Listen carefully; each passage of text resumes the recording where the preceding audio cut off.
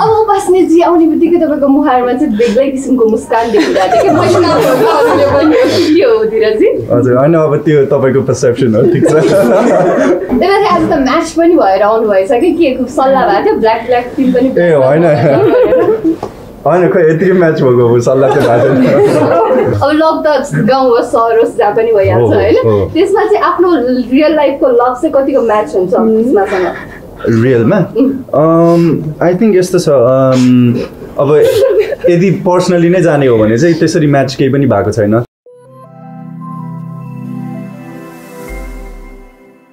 तपाईहरुलाई सबैलाई बधाई अनि शुभकामना दिँदै सुरुमा स्टारबाटै जाउँ हैन अतिथिबाट आछ बिचमा उपासना जी हुनुहुन्छ माइकको बिचमा देखेर है कसरी शुभकामना दिनुहुन्छ संस्थालाई म धेरै धेरै शुभकामना दिन्छु भन्नाले दाइहरू त एकदमै क्लोज हुनुहुन्छ मसँग अब भनौँ न हाम्रो खुस्मा टिम बाट चिनेको हो दाइहरूलाई अनि त्यसपछि जोस दाइहरूले मलाई भन्नुभएको थियो हाम्रो संस्थाको बारेमा अनि भनौँ न दाइहरूको अब फ्युचर प्लान्सहरू अनि जे सोच्नु भएको छ त्यो सबै राम्रो भएको भएर नै अब भनौँ न हामी पनि आज सपोर्ट गर्न आएको हो सो दाइहरूलाई धेरै धेरै कङ्ग्रेचुलेसन्स हजुर त्यही त अब दाइहरूले जुन पाइला चाल्नु भएको छ त्यो पाइला एकदमै राम्रो सोचले अगाडि बढिराख्नु भएको छ अनि त्यो सोचमा हामीले पनि केही सहयोग गर्न मिल्छ कि भनेर अब उहाँहरूलाई एउटा सपोर्ट जस्तो हाम्रो त सधैँ छँदै नै छ सो उहाँहरूलाई धेरै धेरै शुभकामना अनि सफलताको धेरै धेरै शुभकामना यो मानव सेवा भन्ने चिज चाहिँ कतिको गरम गरम हुन्छतिर चाहिँ फिल्म गरौँ भन्ने बढी हुन्छ कि यता होइन खास आई थिङ्क यो यसरी नै फर्स्ट टाइम होला म यसरी संस्थासँग जोइन भएर यसरी मिडियामा आएको होइन नभए म पहिला 2017-18देखि नै नेपाल आउने बेला भनौँ न यसरी ओफनेजहरूतिर गएर भनौँ न हाम्रो ओफनेजतिर गएर यसरी डोनेसनहरू गर्ने मैले गरिरहेको हुन्थेँ सो आई थिङ्क यसरी नै होला फर्स्ट टाइम मैले यसरी मिडियामा आएर यसरी सपोर्ट गरेको त्यो पनि भनौँ न अब आफ्नै दाइहरूले एउटा राम्रो पाइला चाल्नु भएको छ त्यो पाइलामा साथ दिन दिँदाखेरि चाहिँ मलाई खुसी नै लागिरहेको छ अब यो संस्था मार्फत तपाईँका सेवा कर्महरू देख्न पाउँछौँ हजुर त्यही त मलाई चाहिँ अब भनौँ न त्यसरी मिडियामा आएर कहिले पनि गर्न मन लाग्दैन कि तर भनौँ न अब दाइहरूलाई मेरो सपोर्ट त छँदैछ सो त्यसको लागि त भनौँ न त्यो सेवामा त म कहिले पनि पछि त हट्दिनँ उपासनाजीको पनि अब सक्रियता देखिन्छ यो संस्था मार्फत हजुर समाजसेवामा कतिको सक्रियता देखिन्छ यो संस्था मार्फत ए देख्छ भन्नाले यो लिएर के छ भन्नुभएको यो संस्थाबाट समाजसेवा कतिको गर्नुहुन्छ समाजसेवा चाहिँ कतिको अब गर्नुहुन्छ यो संस्थासँग जोडिएर ए हजुर त्यो मेरो त भन्नुपर्दा मेरो मम पनि सोसियल वर्कर नै हो उहाँको प्रोफेसन वाइज पनि सो हामी बच्चैदेखि नै भनौँ न यसमा हेर्दै आएको हो आफूले पनि गर्दै आएको हो सो दाइहरूले पनि जो स्टार्ट गर्नुभएको छ भनेपछि त एकदमै फुल सपोर्ट अब कार्यभागलाई पहिला सुन्नु पर्ला अब भोलिबाट काम गरेको मायाजी अब कसरी चल्छ सुरुका केही एजेन्डाहरू भन्दै हुनुहुन्छ केही निकाल्नु के छ सुरुमा भोलिबाट लाग्ने कामहरू केही बताइदिनु संस्थाले फेरि पनि सबैजनालाई नमस्ते नमस्कार मैले बोल्नुभन्दा पनि काम गरेर देखाउने भोलिको दिनमा जुन अहिलेसम्मको मेरो कामलाई मूल्याङ्कन गरेर मैले अहिलेसम्म गरेको मेरो समाजसेवालाई मूल्याङ्कन गरेर जुन मेरो आदरणीय देवदादा दाई अनि होल टिमबाट नै जुन मैले यो आजको भनौँ न यो मेरो सुरुवातकै दिन हो अनि अहिलेसम्मकै कामहरू भनेको सेवा भनेको निस्वार्थ भावमा गर्ने हो हामीले कसैलाई सायद आफूले गरेको सेवा सिर्फ त्यो भगवानले मात्र देखोस् भन्न चाहन्छु म चाहिँ त्यो रुचाउँछु र गरिराखेको छु अहिले भोलिको दिनमा कसरी के गरी जान्छु त भोलिको दिनमा हजुरहरूले देखिहाल्नुहुन्छ थाहा पाइहाल्नुहुन्छ तर यो मेरो सुरुवातको दिनमा यो गर्छु त्यो गर्छु भन्दाखेरि पनि आउने दिनहरूमा हामीले हाम्रो पेजबाट हजुरहरूले देखिहाल्नुहुन्छ ओके देव सर अझ बढी तपाईँको टाउकोमा भार हुँदैछ होला संस्था यसले गर्दा हुन त हिजो सिङ्गल कति सहयोग गर्नुभयो होइन संस्था भइसकेपछि केही प्लानहरू छ हजुरको होइन प्लान भन्दा पनि अब प्लान त भनिहालेँ नि सेवा भनेको प्लान गरेर गरिनु होइन आवश्यक परेको ठाउँ गरिनु भोलि भइपरि आउँदाखेरि हामी त्यहाँ उभिने प्रयास पक्कै पनि गर्छौँ मैले अघि पनि भने दोहोऱ्याएर आउँदा नमजा सुन्ला है एनिवे हामीले परिआएको खण्डमा हरेक अवस्था हरेक ठाउँमा हरेक व्यक्तिको अगाडि हामी 100% उभिन्छौँ हामी हिडन टाइपमा त उभिँदै आएका हौँ होइन र पनि अहिले चाहिँ एउटा संस्थागत ढङ्गले गइसके पछाडि भोलि सबै एउटा चाहिँ नियमभित्र बाँधिँदाखेरि चाहिँ अझै राम्रो होला भन्ने एउटा विचारलाई चाहिँ सम्मान गर्दै हामीले यसरी चाहिँ संस्थालाई नै उद्घाटन गरियो। सेवाको कुरा त त्यही नै हो, मैले भने समयसँगै चल्ने प्रयास गर्छौँ। केही हातहरूको हामी पनि अर्को हात भनौँ न, साथहरूको हामी अर्को साथ, यसरी बुझ्नुपर्छ। धन्यवाद। चलचित्रको एउटा निर्माता पनि हुनुहुन्छ, त्यो भएपछि चलचित्रका कलाकार पनि समेटिनु भएको छ। धेरै कलाकारहरू पनि यतातिर लाग्नुहुन्छ होला संस्थामा, यो अपेक्षा गरौँ। सम्भवतः यो संस्थामा किन भन्दाखेरि अब मैले भने म के भन्न चाहन्छु भन्दाखेरि मान्छे हामी जहिले पनि विश्वासमा बाँच्नुपर्छ। यदि आशमा बाँच्यो भने जे पनि हुनसक्छ। जति पनि घटना घटिरहेको हुन्छ त्यो आशमा बाँचेको हो है। ठ्याक्कै आशा गर्दाखेरि त्यो भएन भने त्यो गलत बाटो अप्नाउन सक्छ। म चाहिँ विश्वासमा बाँच्छु। आज जे छ ठिक छ, जे हुन्छ त्यही कुरालाई स्वीकार्दै जान्छु र भोलि बाँचेछ भने पर्सिको लागि सोध्छु होइन। प्रयासमा अझै राम्रो गर्ने प्रयास गर्छु र यो दुई अनुहारसँग चाहिँ मैले काम गर्ने ठुलो रहर छ। सम्भवतः उहाँले साथ दिनुभयो, मतलब के त यस्तो सङ्केत दिनुभयो भने, ग्रिन सिग्नल दिनुभयो भने एउटा फिल्म घोषणा हुन्छ। ओके, उपस्थित के भन्नुहुन्छ? अब कति जोस आइरहेको छ, भोलिबाटै लागिहाल्नु भने होइन, काम त पहिल्यै पनि गरिराखेको हो। अनि अहिले हामीले त्यो मिडिया किन यसरी गरिराखेका छौँ भन्दाखेरि अहिले गुगलको जमाना छ। गुगल मार्फत चाहिँ कुना कन्दरामा बसेका ती दुखी पीडितले पनि देखौँ, भोलि गएर उहाँहरू यही मार्फत हामीले चाहिँ काम गर्न सकौँ। उहाँहरू पनि मिडिया मार्फत आएर चाहिँ हामीलाई साथ सहयोग गरिदिनु होला भन्नुभयो भने हामीले पनि त्यो देख्न सकिन्छ, बुझ्न सकिन्छ। अनि हामीले यसरी चाहिँ मिडियाबाट त्यो पहिलो प्रेस मिट गरेका छौँ होइन। त्यही भएर चाहिँ अब त्यही छ, एउटा जागरुक छ, हाम्रो टिम राम्रो छ, यो टिम छ, काम गर्न सकिन्छ। यस्ता काम गरिरहनु भएको बहिनी हाम्रो साथमा हुनुहुन्छ। त्यसै गरी ती राम्रो हिरो हिरोइनी मेरो भाइ बहिनी हुनुहुन्छ, उहाँहरूले पक्कै नै हामीलाई साथ दियो भने हामी अझै जागरुक लाग्छौँ होला। एउटा मिडियाकर्मी भएको हिसाबले अलिक झस्काउनु पर्छ होला। यो संस्थाले के गरिदियो हुन्थ्यो भन्ने लाग्छ सर? तपाईँ हुन त फेरि संस्थामा हुनुहुन्छ सचिव होइन, तै पनि एउटा मिडियाकर्मी भएको हिसाबले यस्तो हुन्छ कि के हो भन्नुहुन्छ भने अघि म एकदम दौड्दै रोड क्रस गरेर गाडीले हान्छ कि भनेर दौड्दै आइरहेको थिएँ। आउने बित्तिकै बाहिरबाट आवाज सुनेर त्यति अघि राम्रोसँग भन्न पनि पाइएन। फेरि मलाई मौका दिनुभयो, धेरै धेरै धन्यवाद पत्रकार साथीहरू सबैलाई। एउटा अङ्ग्रेजीमा भनाइ छ, people made out what you say, they will always you what would you do होइन। तपाईँहरू के भन्नुहुन्छ त्यो कुरा मान्छेले सधैँ शङ्का गर्छन्, तर के गर्नुहुन्छ त्यसलाई चाहिँ विश्वास गर्छन्। आज अध्यक्षद्वयले जे भन्नुभएको छ, म पनि सचिव होइन, मेरो पनि भूमिका दायित्व त रहन्छ नै। हामीहरूले यो कुरालाई भन्ने भन्दा नि भोलि कार्यान्वयन गऱ्यौँ भने पक्कै पनि तपाईँहरूको मात्र होइन सबैको नै साथ रहन्छ। विशेष गरी अहिले हाम्रो जो दुवैजना अब हाम्रो यहाँको मेन चिफ गेस्ट दुईजनाले झन् अलि यसरी अहिले हामीहरूको तपाईँहरूलाई सधैँ नै साथ रहन्छ र सँगसँगै हामी देखिन्छौँ भन्दाखेरि यो उत्साहलाई चाहिँ हामीले रिजल्ट आउने गरी, यसलाई चाहिँ परिणाम आउने गरी हामीले काम गऱ्यौँ भने राम्रो होला। यदि त्यसो भएन, हामीले भनेको कुरामा नै शङ्का भयो, काम गरिएन भने भोलि संस्थाको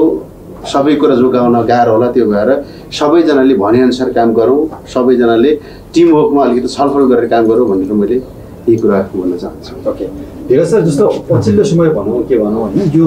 समाजसेवा भनेको चाहिँ सामूहिक सञ्जालमा देखाउने कुरा भइरहेको छ। थोरै समाजसेवा गर्ने अनि फोटो चाहिँ यति धेरै आउँछ, कता कता एउटा ट्रोल पनि भन्छ, एउटा चाउचाउको एउटा प्याकेट दिएर 4-5जनालाई हात दिएको होइन। तपाईँले चाहिँ समाजसेवा चाहिँ कसरी गरिनुपर्छ जस्तो लाग्छ? हजुर होइन, मैले अघि भने नि हजुरले भनेको जस्तो के अरे मैले पनि नेपालमा आएकोदेखि नै गरिरहेको नै हो, तर मैले कहिले पनि मिडियामा आएर यसरी त्यो आई डोन्ट थिङ्क त्यसरी अब भनौँ न हामीले कर्म गर्ने भनेको त निस्वार्थ रूपले नै गरिन्छ होइन। त्यसरी कसैलाई देखाएर ल मैले यस्तो गरेँ है भनेर त्यसरी देखाउनुको लागि त गरिन्न। आफ्नो मनबाट जे आउँछ त्यही गर्ने हो, जतिसम्म सकिन्छ त्यति नै गर्ने हो। सो आई थिङ्क अब अघि राजा दाइले भनेको जस्तो आई थिङ्क यो भनौँ न अहिलेको जमानामा चाहिँ अलिकति त्यो देखाउनु पनि पर्छ होला सायद, ताकि अरू मान्छेहरूले पनि अलिकति मोटिभेसन पाओस्। भनौँ न यदि हामीले गरिरहेछ भने ल हामीले पनि गर्नुपर्छ भन्ने एउटा सन्देश जान सक्छ होला। सो त्यसलाई पनि म पोजिटिभ रूपले नै लिन्छु, तर म आफै चाहिँ पर्सनली चाहिँ भनौँ न अहिलेसम्म त्यसरी भनौँ न आफूले गरेको कर्महरूलाई त्यसरी देखाएको चाहिँ छुइनँ। सो यो एउटा चलचित्रको अभिनेता भएको हिसाब भन्नु तपाईँको कति हो त?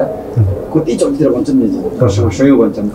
पनि चलचित्रहरूले पनि केही पर्सेन्ट समस्यामा अथवा केही राम्रो छुट्याइदियो हुन्थ्यो घोषणा गरेर भन्ने लाग्छ लाग्यो तपाईँलाई होइन आई थिङ्क मेन त यस्तो छ फर्स्ट एन्ड फरमोस्ट त अब भनौँ न जति चलचित्रहरू बनेको छ फर्स्टमा त प्रड्युसर्सहरू नै बाँच्नु पऱ्यो होइन उहाँहरू सुरक्षित हुनुभयो भने त अफकोर्स वाइ नट जति पनि प्रफिट्सहरू आएको छ अलिकति पर्सेन्टेज छुट्याएर ल यति चाहिँ समाजसेवामा है भनेर त्यसरी टिम लाग्यो भने त भनौँ न एउटा मुभी टिममा त भनौँ न मोर देन 50-60 जना हुन्छ सो उहाँहरू सबै मिलेर भनौँ न एक भएपछि त किन सकिन्छ अफकोर्स उपासनाजीको चाहिँ यसमा धारणा केही छ उसले भनेको जस्तै हो उपासनाजीलाई अब धीरजीले जे भन्नुहुन्छ गर्नु परिहाल्यो होइन होइन त्यस्तो त आइरहेको छ जोडीको अनि त्यसपछि कहाँनि फरक कुरा भन्न पाइयो त होइन त्यही भएर आज त म्याच पनि भएर आउनु भएछ कि के सल्लाह भएको थियो ब्ल्याक टिम पनि ए होइन होइन खै यति म्याच भएको सल्लाह चाहिँ भएको थिएन तपाईँले भर्खरै भनेर नोटिस भएको मैले यादै गरेको थिएन होइन अघि खादा लगाइरहेको थियो नि त त्यही भएर नोटिस गरेको थिएन अब उपासनाजी आउने बित्तिकै तपाईँको मुहारमा चाहिँ बेग्लै किसिमको मुस्कान देखिरहेको थियो हजुर होइन अब त्यो तपाईँको पर्सेप्सन हो ठिक छ फेरि हामी खुसमा फिल्ममा अब दुईजना कपालै जोडी छ सायद मिल्नुपर्छ होइन फिल्ममा देखिँदा अब चाहिँ कति फिल्ममा रियालिटी पनि देखिनुपर्छ अब त्यो चाहिँ हाम्रो एउटा टिम भोलि टिमबाट फिल्म राम्रो भयो भने हामी यही जोडी पनि मिलाइदिन्छौँ भन्नु रियल जोडी हामी मिलाउँदैनौँ जो हामी संस्थालाई भोलि चाहिँ राम्रो भयो भने अझै हाम्रो खुसमा फिल्मबाट चाहिँ साथ सहयोग चाहिँ अझै बढिरहन्छ किनकि म त्यो फिल्मको चाहिँ एउटा मेकरको हिसाबले पनि भन्दैछु अनि हामीसँग दुईजना भाइ बहिनी हुनुहुन्छ पक्कै पनि हामी सेवा गर्छौँ ओके उहाँहरूले त सेवा गर्ने निर्णय लिइसक्नुभयो उपासनाजी हजुरको चाहिँ के छ धारणा केमा सेवा लिनेमा अभियसली सेवा गर्ने भनेपछि सेवा लिनेमै लिने हजुर सेवा दिने सेवा लिने होइन दिनेमा खुसमा चलचित्र आउँदैछ हजुर तपाईँको चलचित्र आइसकेपछि एक किसिमको अपेक्षा पनि हुन्छ धेरै युवाहरू चाहिँ वेटिङ हजुर हजुर कस्तो अपेक्षा राख्नु भएको यो फिल्मबाट योभन्दा अगाडिका फिल्म जस्तै होला एउटा अपेक्षा होला होइन एउटा अपेक्षा चाहिँ के छ भन्दाखेरि चाहिँ अब भनौँ न फर्स्ट टाइम हो मैले भनौँ न मेरो हरेक प्रोजेक्टमा नयाँ नयाँ क्यारेक्टरहरू गर्ने मेरो प्रयास नै त्यही हो सधैँ अनि र यो खुसमाको स्क्रिप्ट लिएर यति लाइक मन छोएको छ कि यो भनौँ न क्यारेक्टर पनि अर्कै छ क्यारेक्टर पनि सायद त्यो भनौँ न एउटा रुकुम को गाउँले क्यारेक्टरमा तपाईँहरूले अब मलाई इमेजिन गर्न पनि सक्नु हुँदैन होला तर मैले त्यो क्यारेक्टरलाई लिएर भनौँ न यति खुसमा र गेमीको दुईजनाको बिचको त्यो माया त्यो प्रेम पढ्दाखेरि नै यस्तो मन छुन्छ कहिलेकाहीँ त लाइक हामी होइन स्क्रिप्ट पढ्दाखेरि नै लाइक रोएर हुन्छ क्या हामी सो फर्स्ट टाइम एभर एउटा लभ स्टोरी जुन चाहिँ एकदमै मन छुने खालको लभ स्टोरी गर्न पाएको छौँ त्यसको माथि हाम्रो डिरेक्टर अशोक दाई नै इज भनौँ न इज भेरी सेन्सिटिभ यो कुरामा लिएर अनि उहाँको भिजनलाई कसरी उतार्ने स्क्रिनमा भनेर त्यही कुराहरू नै हामी वर्कसपमा गरिरहेको छौँ सो अरूभन्दा पनि म त एकदमै एक्साइटेड छु यो मुभीलाई लिएर किनकि लभ स्टोरी भनेको भनौँ न कुन डेप्थसम्म जान सक्छ भन्ने चाहिँ आई थिङ्क यो मुभीले देखाउनेछ स्पेसल कुरा त छुट्याउनु भयो नि त हजुर के चाहिँ स्पेसल कुरा उपासनाजीलाई ए भन्नु भने त खुसमा नै हो नि खुसमा नै हो नि त तपाईँले गरेको क्यारेक्टर भन्नु नि गाउँको एउटा त्यो चाहिँ आफ्नो जीवनमा कहिले भएको क्यारेक्टर छैन होला हजुर हजुर हजुर त्यही त म गाउँमै जन्मे पनि म तकसेरमा जन्मे पनि म 2 वर्षको हुँदाखेरि युके गएँ र मेरो भनौँ न हुर्काइ सबै उता नै भयो सो त्यसले गर्दाखेरि त्यो गाउँको क्यारेक्टरको त्यो लाइफ अनुभव त भएको छैन तर अब त्यही हो प्रयास चाहिँ त्यही हो त्यही क्यारेक्टरमा अब हेरौँ त्यो अब सुट हुन बाँकी छ अब सुटमा गएपछि क्यारेक्टरसँगै अब लभ त भयो होला नि त अब तपाईँले स्पेसल लभ स्टोरी छ भन्नुभयो होइन अब लभ त गाउँ होस् सहर होस् जहाँ पनि भइहाल्छ होइन त्यसमा चाहिँ आफ्नो रियल लाइफको लभ चाहिँ कतिको म्याच हुन्छ त्यसमासँग रियलमा आई थिङ्क यस्तो छ अब यदि पर्सनली नै जाने हो भने चाहिँ त्यसरी म्याच केही पनि भएको छैन तर मलाई चाहिँ मन परेको चाहिँ के हो भन्ने चाहिँ अब भनौँ न अहिलेको समयमा जहाँ चाहिँ भनौँ न सायद लभलाई लिएर मान्छेहरूले त्यति साह्रो प्रायोरिटी दिँदैन होला र मायालाई अलिकति भनौँ न त्यति इम्पोर्टेन्स दिँदैन होला तर खुस्मामा चाहिँ के देखाएको छ भने चाहिँ माया भनेको यस्तो भनौँ न एउटा महत्त्वपूर्ण कुरा हो भनेर देखाएको छ सो त्यही नै मलाई एकदमै राम्रो लाग्छ अघिदेखि माया माया भन्ने कुरा मायाजीले यो मायालु जोडीलाई के भन्नुहुन्छ अब उहाँहरूको पर्सनली कुरा त थाहा हुँदैन तर पनि होल टिमलाई एकदमै अग्रिम शुभकामना होइन राम्रो होस् भोलिको दिनमा नेपाली चलचित्रले एकदमै राम्रो बजार तताओस् साथै अझै हाम्रै संस्थालाई उहाँहरूले त्यहाँबाट जति धेरै दर्शकले माया गर्नुहुन्छ त्यति नै हामीले पनि पर्सनली धेरै केटीहरू चाहिँ उहाँको लागि मद्दत गर्छन् तपाईँ पर्सनली के गर्नुहुन्छ उहाँको लागि के गर्नुहुन्छ भनेको मतलब मेरो तपाईँलाई कस्तो लाग्छ पर्सनली राम्रो लाग्छ कस्तो लाग्दैन राम्रो हुनुहुन्छ ह्यान्डसम हुनुहुन्छ राम्रो लाग्छ किन होइन राम्रो हुनुहुन्छ किनकि अहिलेको समयमा र अहिलेको टाइममा हेर्नु नै कलाकारिता क्षेत्रमा एकदमै राम्रो उहाँहरू दुईजनाले राम्रो एउटा इतिहास कोर्दै हुनुहुन्छ सायद राम्रो सुन्दर इतिहास गर्न सफल होस् उहाँहरू जोडीलाई अब रेलको त शुभकामना हाम्रो अघि म्यामले भनौँ न स्पिच दिँदाखेरि चाहिँ भन्दै हुनुहुन्थ्यो पछिल्लो मेन्टल हेल्थको कुरा गरिरहँदाखेरि चाहिँ पछिल्लो समय एक्टरहरू पनि आफ्नो एक्टिङमा आफ्नो पात्रलाई डेभलप गर्ने क्रममा चाहिँ आफैलाई बिर्सेर चाहिँ डुब्नुहुन्छ भन्ने कुरा गर्नुभएको छ त्यस्तो कुन फिल्मको पात्र जुन गर्दा चाहिँ तपाईँहरू आफैलाई बिर्सिनु भएको थियो त्यस्तो के छ एक्सपिरियन्स आई थिङ्क मेरो चाहिँ अब ज्याकी एम 21 गर्दाखेरि किनकि लकडाउनको समय पनि भएको थियो नि त त्यो सो 2 वर्षको लागि नै म ज्याकी लिम्बू भएर बसिरहेको थिएँ अनि सायद यसरी नर्मली बोल्दाखेरि पनि मेरो त्यो धराने टोन आइरहेको छ होइन सो हजुर त्यो बसिसक्यो कि म भित्र अनि अब बाबरी गर्ने बेलामा पनि जुन विक्रान्त जङ ठकुरीको एउटा त्यो हावभावदेखि लिएर त्यो अझैसम्म पनि छ जस्तो लाग्छ मलाई होइन लाइक साथीहरूसँग बस्दाखेरि पनि अब अलिकति त्यो भनौँ न ठुलो स्वर गर्ने अलिकति त्यो घोक्रो स्वर बोल्ने त्यो अझै पनि छ क्या सो आई थिङ्क भनौँ न I think for me as an actor मेरो लागि त सबैभन्दा रमाइलो कुरा नै त्यही हो जसरी म डिफ्रेन्ट क्यारेक्टर्सहरूमा घुसेर उनीहरूको लाइफ होइन अब जसरी अब खुस्मामा मैले कहिले पनि एउटा गाउँको क्यारेक्टरको त्यो अनुभवै छैन त्यो गाउँको लाइफ मैले देखेकै छैन हुन त मेरो भनौँ न फ्यामिली नै मेरो आमा बाबा त्यही गाउँमै हुर्केर भनौँ न हाम्रै फ्युचरको लागि भनेर बेलायत जानुभयो र अहिले फेरि नेपालमै फर्केर त्यही लाइफ फेरि आफूले यसरी अनुभव गरेर भनौँ न ठुलो पर्दामा देखाउँदाखेरि चाहिँ I feel very very lucky okay उपासनाजीको त्यस्तो कुनै एक्सपिरियन्स अब खुस्मामा त तपाईँ आफै खुस्मा हुनुहुँदो रहेछ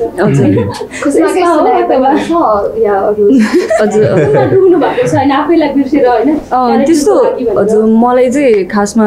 सुट गर्दाखेरि चाहिँ टेक्निकली चाहिँ म त्यस्तो स्ट्रङ नै छैन कि त्यो